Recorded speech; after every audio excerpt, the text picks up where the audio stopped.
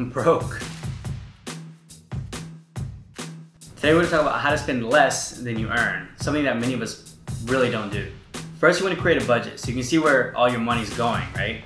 Next, you want to evaluate what makes you happy. From there, you want to cut costs where you can, and most importantly, where you should. So if you like going out to Chick-fil-A 5 times a week, probably cut it down to 2.